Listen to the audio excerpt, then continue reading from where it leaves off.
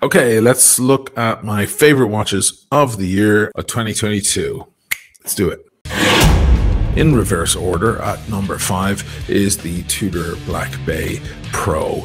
People absolutely loved this watch upon its release, and if there are any doubts that Rolex was using Tudor as their playground where they could reimagine and reinvent old Rolex designs, that doubt has now been removed completely with the release of the Black Bay Pro because of its uncanny resemblance to the 1655 Explorer 2. But of course they brought it back now with the Tudor Edge. Some had concerns about the thickness of the watch, but I think those worries were quickly squashed as the reviews came out on the various channels, including my own. I did a pretty sexy review on that watch with, you know, macros and slow-mos and focus pulls and rock music and all that stuff. I'll leave a link for that in the description below. Check it out if you want to see a detailed review of the watch. At number 4 is the Zero West DB1, DB standing for Dam Busters. If you're into World War history, British history, aviation, etc., you have to check out Zero West. It's dedicated to the men who devised and carried out the incredible mission during World War II, Operation Chastise. If you're not familiar with the story, it's quite remarkable. They even made a movie about it back in 1955, which was famously plagiarized by George Lucas in his first Star Wars film, A New Hope. There's a lot of scenes that are almost identical if you put them side by side. But this was a real mission and real lives were lost, and this watch is dedicated to the men who carried out the mission and the Avro Lancaster, the aircraft that was used. I've done a few reviews for these guys. Some might even call them documentaries, and they're my favorite micro brand. These guys are the real deal. They have a true passion for what they're doing. Graham Collins, the mastermind behind the brand,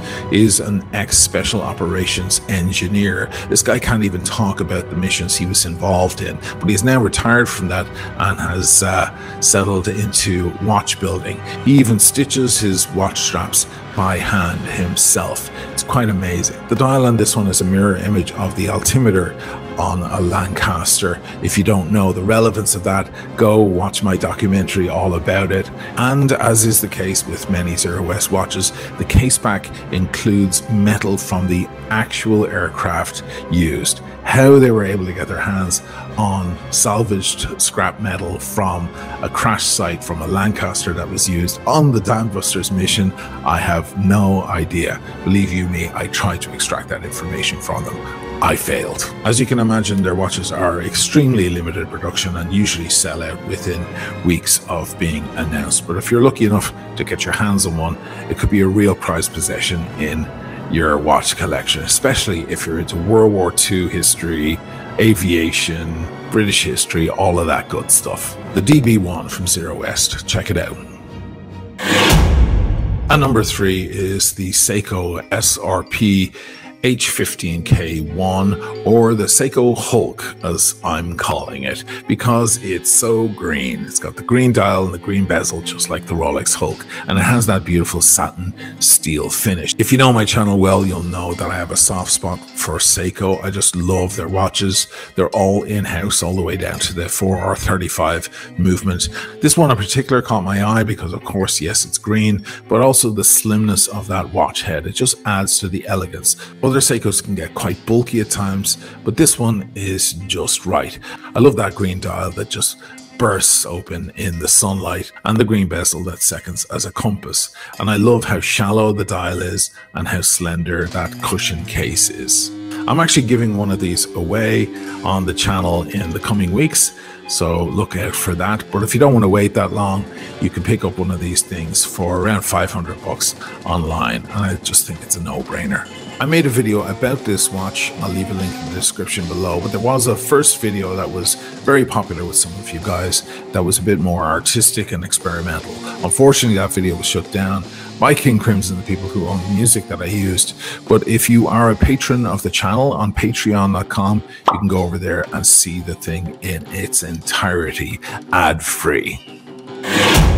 At number 2 is the Hamilton Murph 38mm. This watch, of course, played a crucial role in Christopher Nolan's sci-fi epic Interstellar. And ever since that film was released in theaters in 2014, people have been going crazy looking for the exact watch that was designed for and used in the film. And Hamilton released it, but it did have one little problem. They used the exact same dimensions as were used in the prop on the set, and it was just far too big. It was 42mm, and for a khaki style three-hander, it was like a dinner plate. Well, in the end, Hamilton listened to their viewers, their fans, their potential buyers, and they brought out a new version in 38mm only a few weeks ago. Better late than never. It's taken a little time. The film came out in 2014, but it's still a very popular film. And I think for generations, people will be seeing that film and wanting that exact watch for the emotional connection that they have with the film. So well done to Hamilton for actually taking that into account. I made a video on that too, explaining the story, the science behind the concept, and of course the watch itself. Warner Brothers shut it down many times on YouTube, so I had to put it on a different streaming service. I'll leave a link in the description below. A lot of people consider it the best video I've ever made. You're going to need about 90 minutes to put aside for it, and definitely bring some tissues. At number 1.5, I just have to squeeze this one in because it is kind of important, is the Omega Swatch collaboration, the Moon Swatch. Say what you want about this watch, but it really was a huge release this year.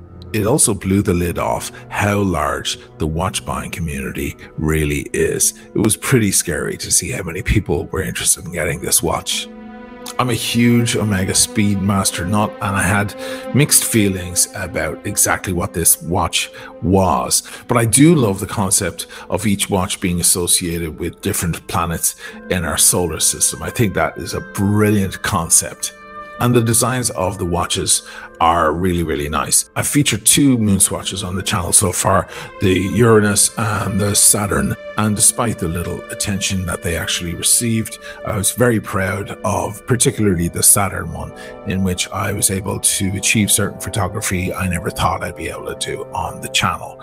Fun fact, the head of Swatch Group himself, Nick Hayek, actually saw that video and loved it. And number 1 is the new Omega Seamaster 300M, the 60th anniversary of Bond. If you know my channel well, you'll know I love the S&P 300M. I love that on this they went blue, they went steel, they went back to the original wave dial.